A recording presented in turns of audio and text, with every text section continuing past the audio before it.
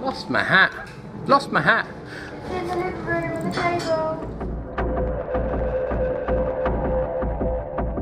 Hi, welcome back to Daisy's Little Shed Shop. Today, I'm here at my brother-in-law's on location. Wonderful place this is. Say hello. Don't just walk past. Say hello. This is Charlie, my brother-in-law. Sister-in-law to be in the kitchen where she should be. Exactly. Along with Mrs. Shedshop. Jesus Christ, I'm going to get killed later. But I'm here because they would like a plinth built in to their outdoor storage shack, shed, brick built doodah, because they've had their new washing machine and tumble dryers turn up today, and they've gone for a heat pump, which I love. Heat pump tumble dryers are amazing. Yes, everyone should have one. They're a lot cheaper than a condenser. So with that in mind, they asked me, idiots, to come here and help. So I have been in there and we've ordered up some 18mm 8 by 4 ply, and that turned up this morning. We've also got some 12mm hardwood 8 by 4 ply, so 2 sheets of each, and we've got a bit of insulation to do for behind this door. So we're going to be making a 6-foot plinth to be able to pop them on, and hopefully it'll look quite nice. I have no idea. Let me show you where it's going to be. Ooh. Ready? Ooh.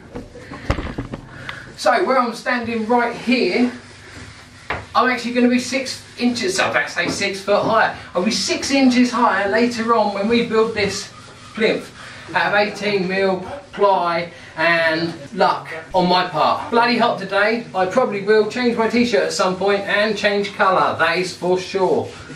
We're going to get on with this. Look at this. Disney princess. Bing! That'd be nice if it was done, wouldn't it? What an idiot. So what we're going to have to do is we're going to have to cover up this waste pipe, cover up the old water inlet, and make sure that we're high enough for the plugs.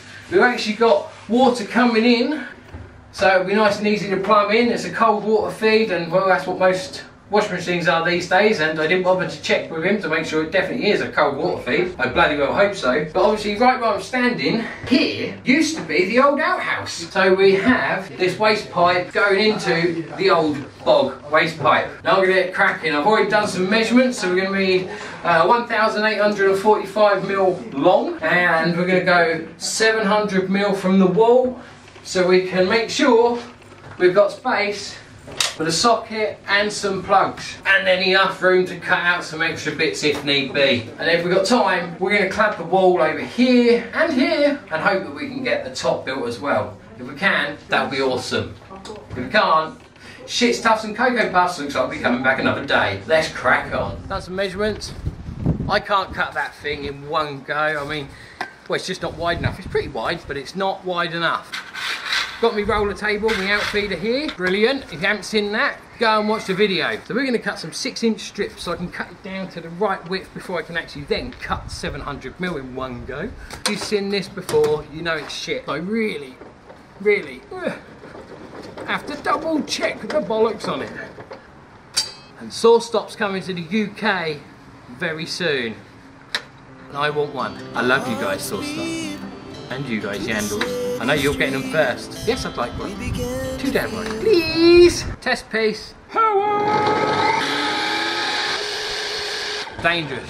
Don't pull back unless you've got a sled on it. Close enough. Are you sure? Yeah. It's 1/64. 1/64 of an inch. It's fucking close enough. Don't try this at home. Right. Woo.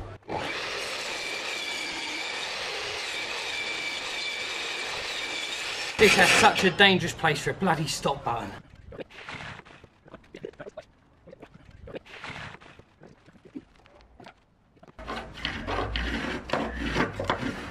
Go whack yourself a hole in the wall.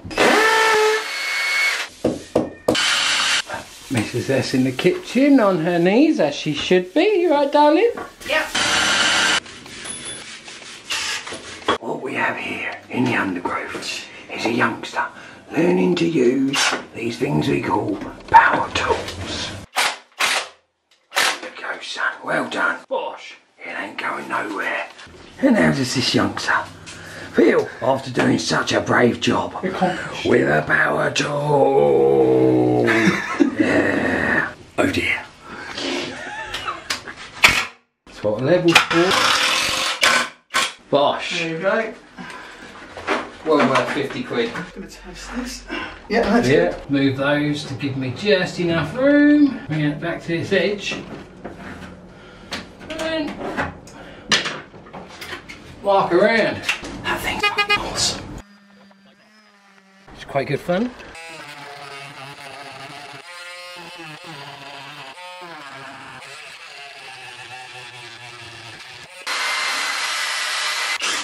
It's the sound of success. Oh. We will know. Yeah, so now, yeah, it should be. We're going to cut this out, say halfway to The knot. What are we cutting this to? To the knot. This knot? Yeah. Okay, so halfway through there to this knot to cut out this fucking pipe. That is the terminology. Fucking pipe. Been a bit of fun in here. Oh yeah, turns out the pipes, they're just in the way. So we decided to cut out everything around where the pipes are going to go. This was a complete hash from start to finish, and we haven't even finished yet. Oh I know, as you can probably see it's dark outside, so sod it. Just trying to strengthen this end, which we decided is a good idea to be able to get out, to be able to get to the pieces if ever needed. It's just pain in the jacksy is all. Now I'm just strengthening the Z shape in the floor, because anything else just doesn't sodding work, because the whole damn floor is uneven. Would it have been a good idea to screed it first? Probably. And damn it's hot! Damn it's hot! Check back in a bit.